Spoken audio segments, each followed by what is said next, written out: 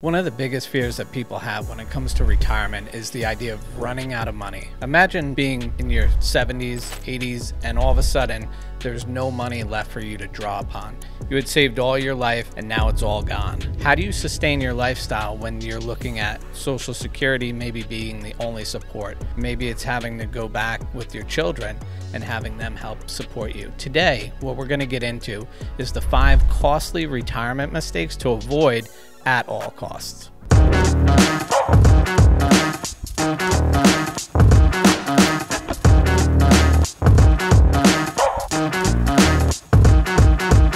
So the number one mistake is really just discounting the importance of retirement planning. A lot of people don't get started until it's too late. The best time to start is today if you haven't started already. Know that retirement's coming and start to understand what are the needs in your lifestyle today versus the wants of your lifestyle, because that's going to help you understand your budget, the money coming in, the money going out. But you also not only want to understand that today, but what does that look like in the future? Because you need to start planning for what are my fixed costs so I can guarantee that those are covered at all times.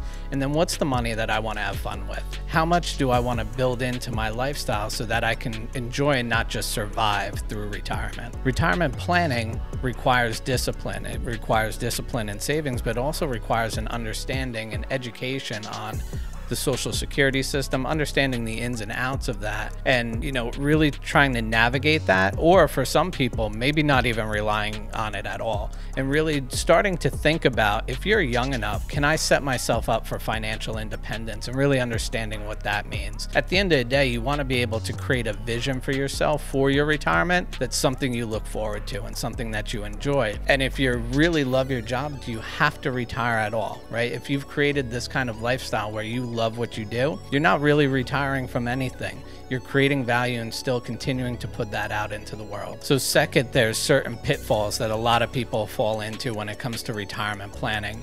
First, pretending that retirement isn't going to arrive, making that huge mistake. I know many people that say, I'm going to work until I die, but is that really true? Are you able to truly work until you die? And for most people, the answer is no. That also may be something that you think about today. Like maybe you don't want to leave your job. Maybe you do want to continue to work as long as you can, but that doesn't mean to not start planning today, because you may have one idea today, 10 years from now, that idea could be completely different in what your values are and what you really want to be able to accomplish in your life. Secondly is mismanaging the tax advantage saving. A lot of people that we see will have retirement plans that they're really just focused on 401ks, IRAs, kind of pre-tax environment vehicles. Today, as it stands in 2023, we're in the lowest income tax bracket of our lifetime. And looking at that today, we have to also take into account government spending and how is the government going to foot those bills by tax collection. So if they need to collect taxes and the vast majority of wealth is in pre-tax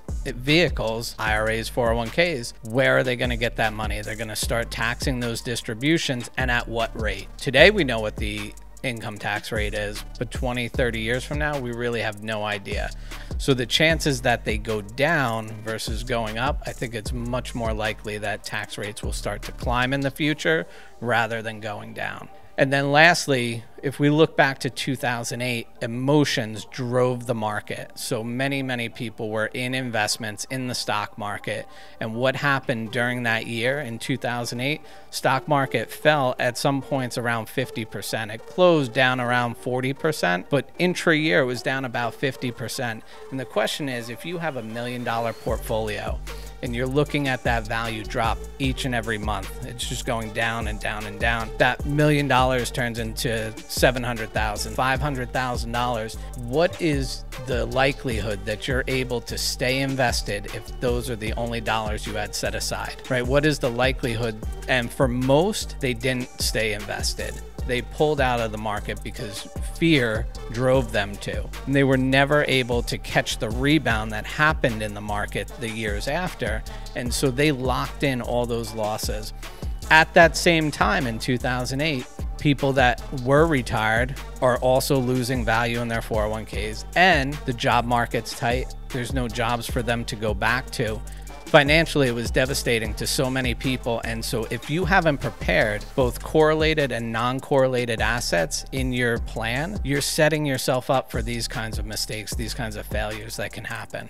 So I talked about before that the third thing is going to be understanding Social Security, right? And when you take a look at Social Security, you really need to understand how you're claiming Social Security. You could start taking Social Security at 62 years old, but you're taking it at a deep reduction. Not only that, you're limited to how much money you can earn outside of what you're bringing in from that Social Security.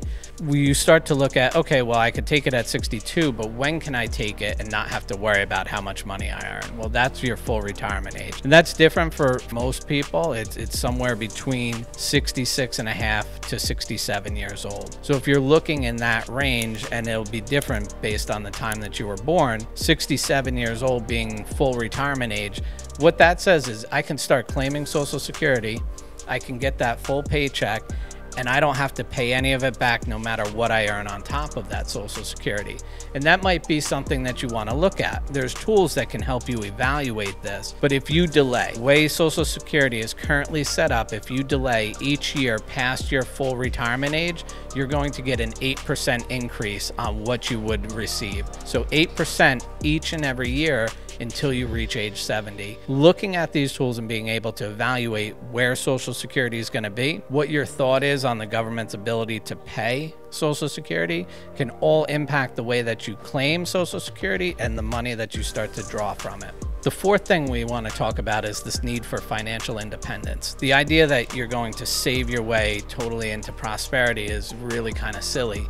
So what you have to start thinking about is, do I have the time frame to not only set up my accounts, right? Set up my investment portfolio and my non-qualified assets, but what sorts of things can I be looking at to generate income when it comes to retirement? What sort of passive investments, whether it's a silent partner in a business or some sort of real estate transaction, what can I do that will create a passive income for me long-term that I can rely on when it comes to retirement? If you start thinking about financial independence rather than just making enough and saving enough to reach retirement, it's a totally different game for you.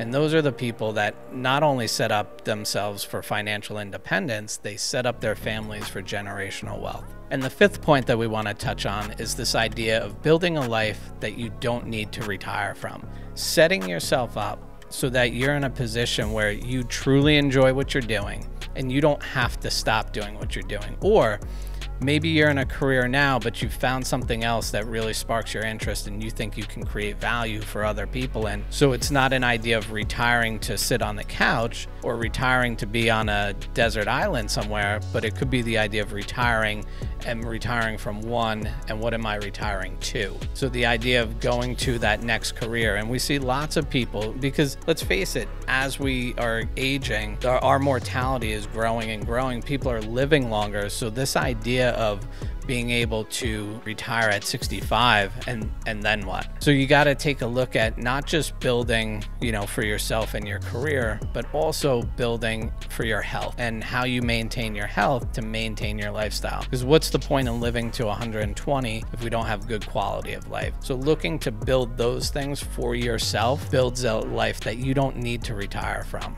If you'd like to learn more about securing your retirement and avoiding these costly mistakes that come up, click in the link below in the description box, set up a free consultation with one of our advisors, and they'll start to walk you through a game plan to help you map out what your retirement could look like. And if you've made it this far in this video and you like what you saw, give it a like, share it with somebody that needs to hear this information.